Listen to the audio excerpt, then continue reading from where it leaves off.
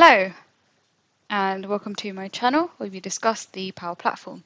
In today's episode, we're going to have a look at the PL-600 Microsoft Power Platform Solution Architect exam. I'm going to run through a few topics and how I revise for it.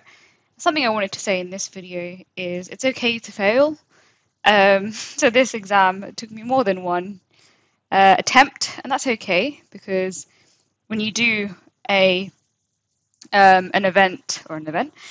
take of the exam, sometimes you just learn what's kind of missing and what you need to understand before doing the exam again. So it's okay to fail. So the topics I'm going to run through in this one is basically the topics that I found I needed to brush up on. So it was a good kind of technique really for me to create this video, but then also learn from it at the same time.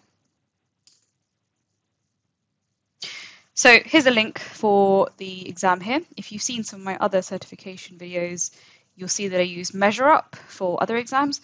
I didn't actually use MeasureUp for this one. So I mainly just looked at Microsoft Learn and did kind of revision around the topics that were given in this document. So topic 1, we have something called Power Apps portals, but the security for the table permissions. So essentially there are 5 different access types. So global access, contact, account access, self-access, and parental. You do need to understand the differences between these and when you would use these. So quite typically you could get like a question or a case study, and then you'd have to essentially understand when you would use these different types. So I'm not going to read what's on the screen. So you can kind of pause the video and have a look for yourself. Customer Insights, worth knowing what Customer Insights is. So it basically unifies all your data to generate AI. And you can also understand customer behavior using digital and cross-channel analytics.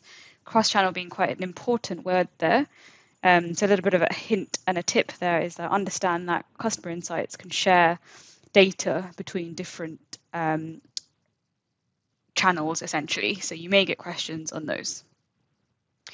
DualRight, this is something that you need to know about. So DualRight is essentially an ability to use near real-time and bidirectional integration between finance and operations, apps, and the common data service.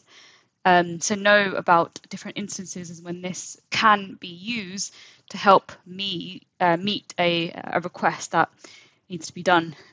So yeah, have a think about that, read up on it, and make sure that you understand when that kind of opportunity presents itself in a question or in a case study.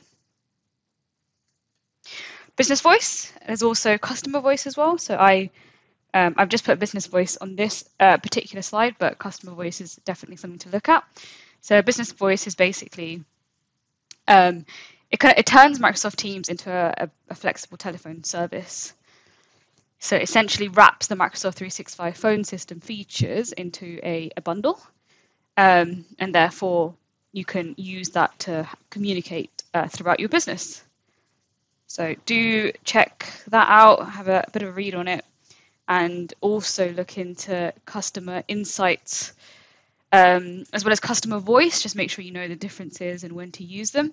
And of course, understand what customer service is in Dynamics 365 as well, so that you can easily not get muddled between the 2 or the 3, 4, as I was doing at the beginning when I was revising for this.